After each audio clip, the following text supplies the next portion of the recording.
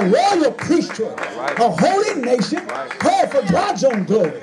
And we've got to understand that and have to have some pride within ourselves. No, we're not going to be a crowded church. All right. No, I ain't T.D. Jakes. Hallelujah. Praise God.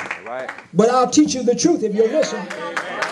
And the truth will set you free if you listen. And if you're obedient, no matter how they raise the gas prices, no matter how they keep raising your rent and your electric and your gas bills and your grocery bill, they want it so the working class people can stay under the yoke. And as long as a multi-millionaire keeps his foot on the working class people's throat, they got you at your mercy.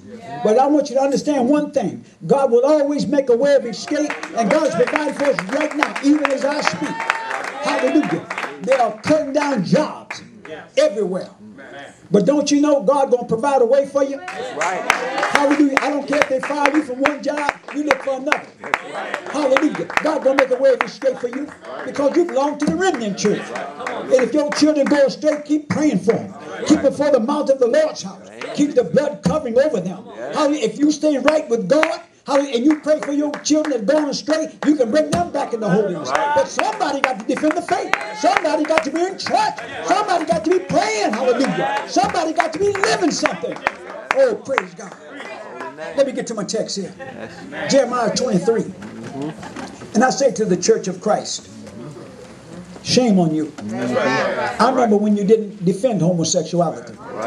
I remember when you used to try to stand for something. Anytime you go against the word of God and you call yourself a preacher, there's something wrong with your belief. Either you're crazy or you don't believe the word. Because there's certain things that has to bring an admonition of fear within you. And I found out something else. God showed that with me many years ago, but he brought it to my remembrance early this morning when I was meditating on the Lord. AIDS is a homosexual disease that God brought on the homosexual community because men are supposed to be the leaders. And when man fails, then the woman is going to fail. So when a homosexual comes into evidence, you can look for a lesbian to come into evidence. Well, goodness, if a man is a sissy, what has a woman got to look forward to? So I'm trying to let you know, God put that disease on men because of their abject, gross sin and disobedient to the rule of nature God made from the very beginning. He made male and female, and he never made nothing in between. Oh, hallelujah to God. Yes, Lord. And a man can't make no baby with another man. And a woman can't make no baby with another woman. Well, now that ought to be self-evident that something is not balancing up. And it takes a man and a woman to make a baby and to, as God said, go and replenish the earth. And he joined them together, husband and wife, male and female, and told them to multiply. How's two men going to multiply? But what they are doing, they are systematically coming in to mainstream, and they are trying to take away the coding of decency and the coding of right and wrong. When you don't have a guideline for humanity to follow, then you got chaos everywhere. So you got men saying, I'm trapped in a woman's body, and women saying, I'm trapped in a man's body. And you got all this foolishness. And they are so persevering in their admonition until they got government people, president, representatives, congressmen, senators. They're all afraid of the homosexual community. Preachers now are afraid to stand up and defend the Bible truth. What is happening to this world? Chaos is coming on this land. And it's going to get worse if it ever gets better. And if we can understand the condition that we are in, and understand that jobs are going to be cut back. There are going to be people put out of homes. I saw in Ann Arbor when we were there last week, they reduced them apartments used to be $600 and $700 a month. I saw signed up rent $250, no money down. They trying to fill up as many places as they can. Why? There's no money. People can't pay $250 if they ain't got $250. If you ain't got no job. Hallelujah. This is why I said we've got to understand and follow the leader God set before you. If I tell you to move into one of our places that we own, do that without any reservation. I don't want to live all cooped up. Would you rather sleep in the park? YMCA? Salvation Army? You know, they put them out of there too. I'm saying, brothers and sisters, we've got to understand God has one family. And we are the family of God. We don't look at no color, complexion. We don't look at none of that foolishness. And I don't want to hear none of that foolishness. Not here. We're not no Muslims. We're a child of God. And God so loved the world that he gave his only begotten son. And we find out that he was the begotten son. He also was the Father. Praise God. So I'm saying, brothers and sisters, we got to understand we're faced with all kind of myriads of hatred. And we've got to overcome all of that. And stay together as brothers and sisters under the blood covering for each other, loving each other, being there for each other, praying for each other, praying for the children. Hallelujah.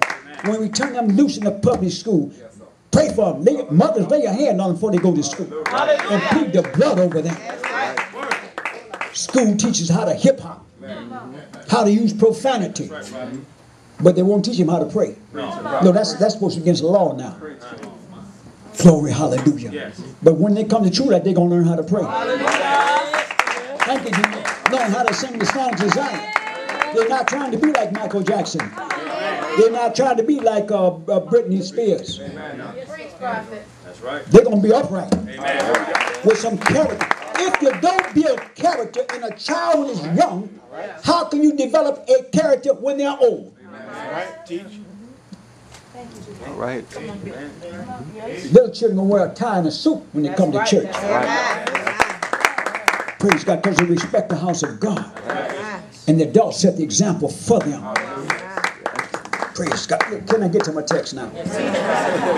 Chapter 3. I'm not going to be before you long. Pick up in verse 1. Woe be unto the pastors that destroy and scatter the sheep of my pasture. Now God is condemning pastors who violate the word of God.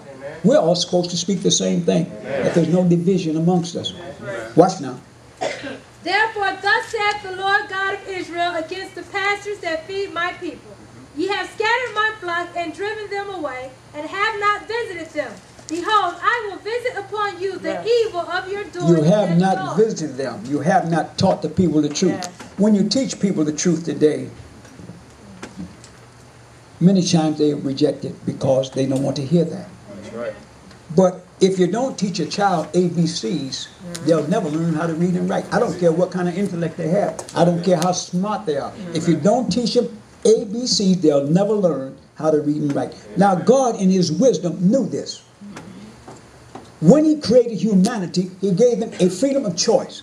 Do whatever you want to do, but I want you to serve me and worship me.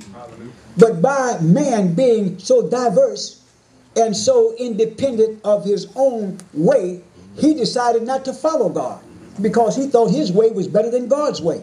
So God then had to send the word, the Bible, which is the living word of God, and then he sent a prophet to teach the people out of the Bible what they ought to know. Praise God. Now, turn to Romans 1st chapter. And I hope preachers in the that Church of Christ, I hope you're listening. I know you read it before.